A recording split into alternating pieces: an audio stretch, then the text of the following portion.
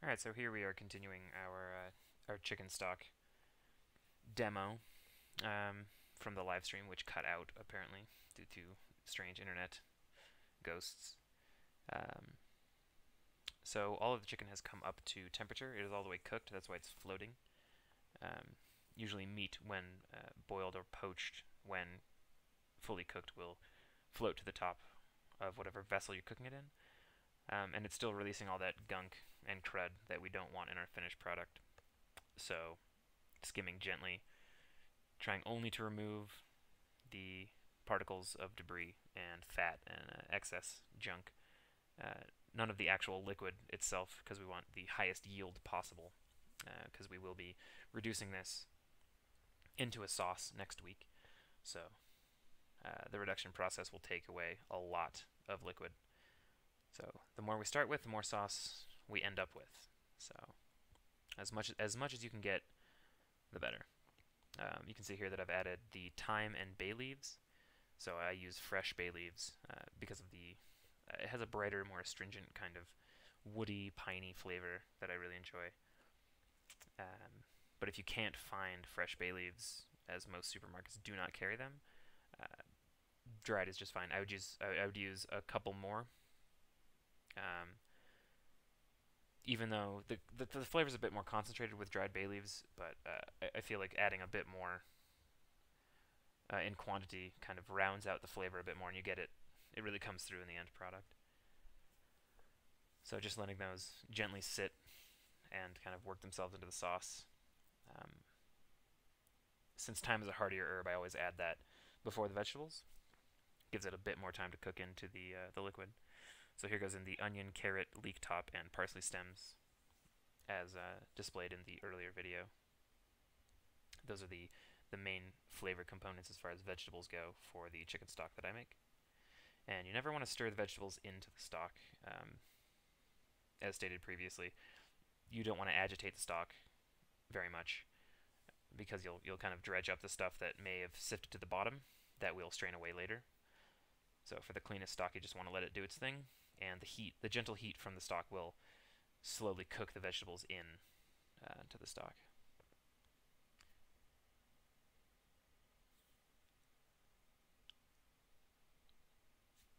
And as everything cooks together, each component will release a bit of stuff that you have to skim away from the stock.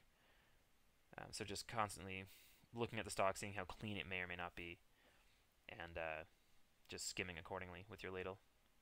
So I'm actually going to be cooking dinner for my parents during this entire thing. This is kind of a surprise. So we're going to be breaking down some leeks, leaving the root end intact, slicing them in half lengthwise. And leeks do grow in very sandy dirt. Um, so that's why we cut them in half, so we kind of splay the leaves open. And I'm washing them under very cold water to get all of the kind of dirt and crud that's accumulated during the growing process out of the leeks. You can see in the front pan there, the blue sauce pot we're going to be building an aromatic poaching liquid for the chicken breast that I'll be cooking for dinner. So to actually break down the leeks into usable pieces, I slice all the way through the bottom of the leek once it's washed with the root intact, so that the leaves don't kind of get away from you, and you have a nice, easy kind of stalk to slice from, with very nice, gentle, even strokes, slicing each piece of the leek into approximately the same size, so that they cook evenly. Because undercooked leeks are very tough, especially the outer kind of more green leaves are quite rough to chomp through. So very thin, very even strokes, very quick. Doubling up your leeks for efficiency here. In the restaurant, we would do probably 3 at a time with a very large chef knife, especially for things like a braised leek risotto, where you need probably 3 liters of leeks every night. Very, very, very finely chopped, so that would be, 10 to 12 leeks total. Doubling them up definitely gives you the maximum efficiency as far as slicing. Project time, I guess project time goes. I'm also doing roast potatoes. So these are just red new potatoes sliced in the an oblique cuts to they're a nice shape on the plate. They kind of sit at different angles and kind of they pile up really nicely. They're also very even in size. So again, thinking about cooking time, you want to break down your vegetables into even sizes so that they cook evenly. And there's a sous chef mom handing me it's a Japanese sweet potato. So it's a white variety of sweet potato, roughly the same density as the potatoes, but a very kind of sweet, earthy flavor to those. Just adding a few of those into potatoes for difference in flavor, a little bit of different texture. They roast really nicely. They kind of caramelize and get very sweet. So adding just a touch of fresh olive oil to the pan, which already has canola heated in it. I always use canola when searing things first because it has a very high smoke point and will not break down at high temperatures. So it's good to start with canola and then get a nice crust going on your potatoes, and then just throw a bit of nice tasty olive oil in and around your potatoes.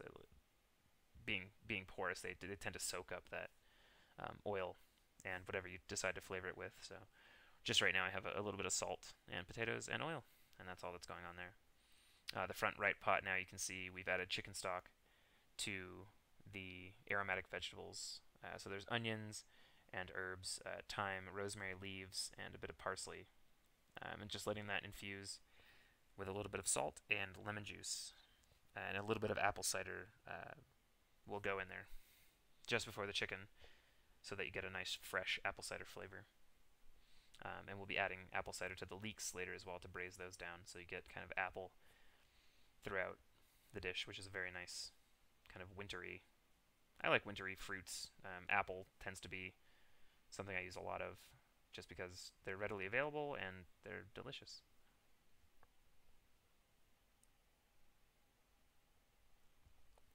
So the potatoes, the only thing that's been added is salt and pepper at this point.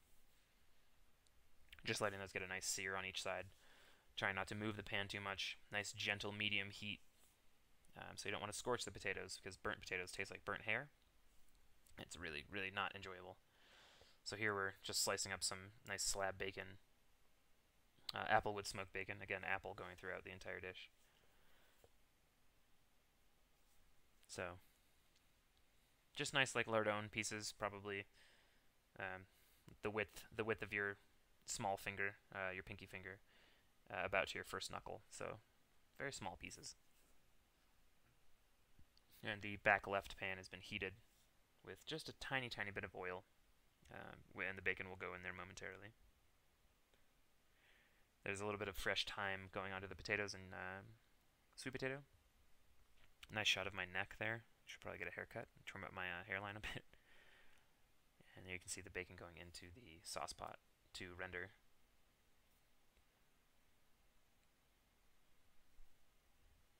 Stock is bubbling away very, very gently. That's going to cook for a bit of time.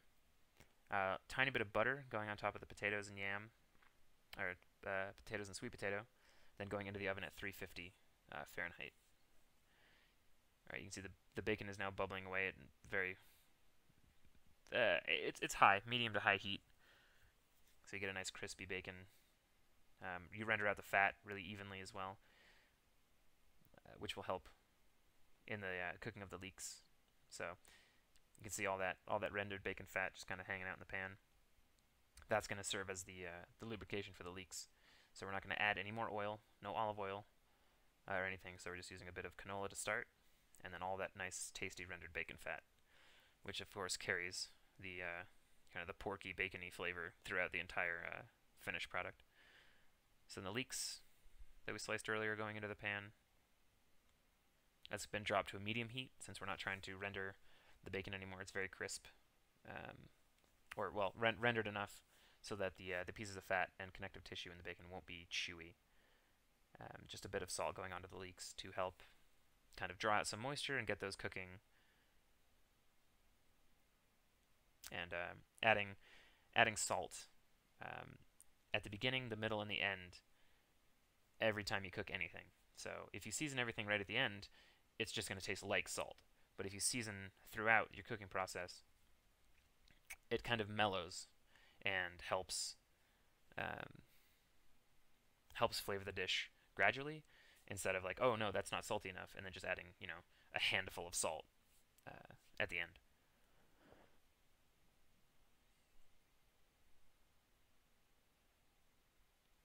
So you can see the poaching liquid is not simmering at all. There's like one bubble every couple of seconds, which is great for poaching.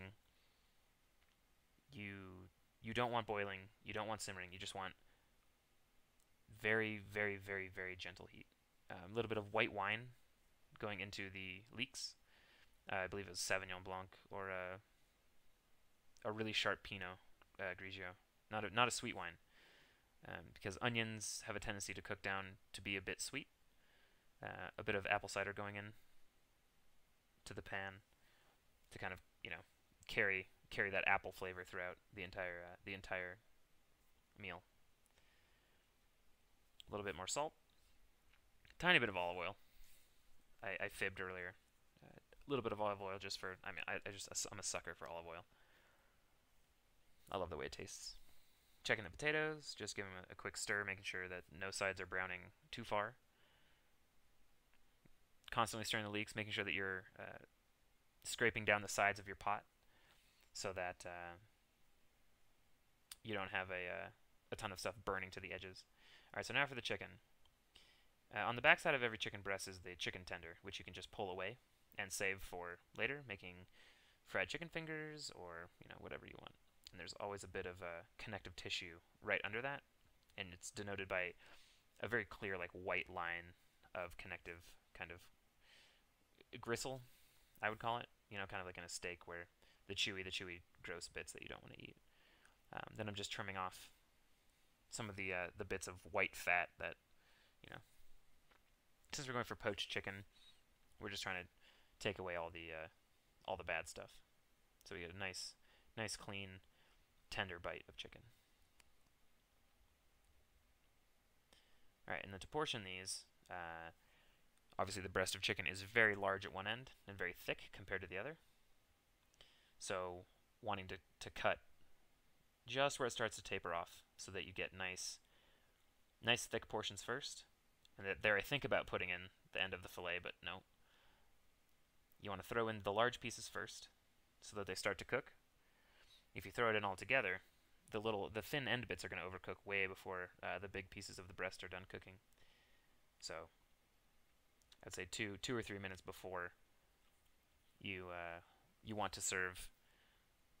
Well, the breasts are being cooked. The big portions of the breast are being cooked 3 minutes ahead of the smaller portions. And you can see the chicken tenders I just threw into the chicken stock because, why not? It's going to cook for another hour or so. So there's everything. Just chicken is poaching away. Leeks they're cooking. Liquid is reducing. Checking that. Adding a little bit more salt. Kind of just tasting, feeling it out. Yeah, you can see the end bits of the chicken breast are going down into the poaching liquid. And that's kind of I don't have a specific time for those things. It's just sort of a feelings thing. And the last portion of the dish is going to be roasted asparagus. Just pan roasted asparagus, really simple. So heating a pan with just a bit of canola oil in it, making sure all of the chicken is submerged in the poaching liquid so you don't get little raw spots. Little salt going down in the asparagus pan. I always add salt to the bottom of the pan just so that you guarantee you season one side of whatever you're adding to the pan. Asparagus in, very nice even line of asparagus. And since this will be roasted all the way through, so we'll be flipping over the asparagus momentarily. But hot pan, a little bit of caramelization on the outer leaves of the asparagus. One thing everybody should have is a tiny little strainer for lemon juice. Look at how easy this is. Squeeze the lemon juice into one container, strain it into the other. Easy peasy. You don't have to worry about squeezing lemon seeds all over things that you're trying to put lemon juice into. One thing I've learned is never squeeze a lemon over a pan. of anything. Just always strain it first, so that you're guaranteed not to add seeds or pulp or whatever it is. So salt and pepper on the asparagus. That's a pretty high heat. You can see all the steam and smoke coming off of the asparagus. The tips are starting to change color as they interact with the hot fat in the pan. Just tasting the leeks, making sure nothing's sticking to the sides of the pan, making sure it's reducing nicely into a kind of a glaze of a sauce.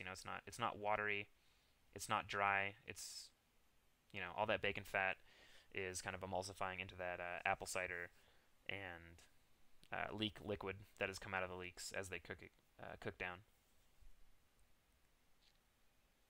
All right, so now I'm just checking the chicken for doneness. That's a feel thing. I don't really have a timeline for you, but it should feel like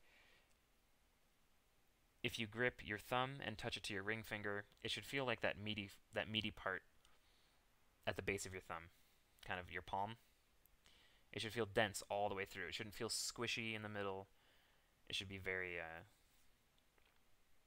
very dense feeling all the way through. Alright, there goes in the lemon juice for the asparagus, just to give it that nice kind of bright acidic flavor, kind of balancing out the fat that we're using to cook it in. A little bit more salt. Always tasting as we go. A bit of olive oil, obviously.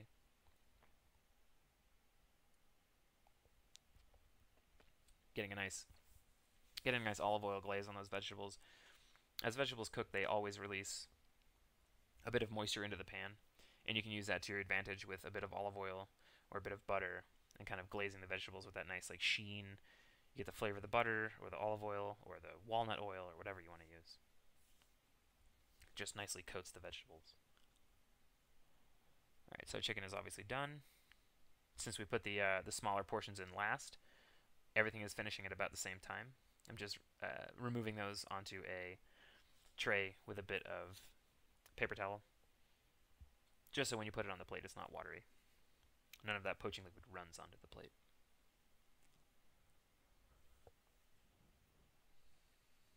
So I don't actually have a finished plate up shot for this, but that's it.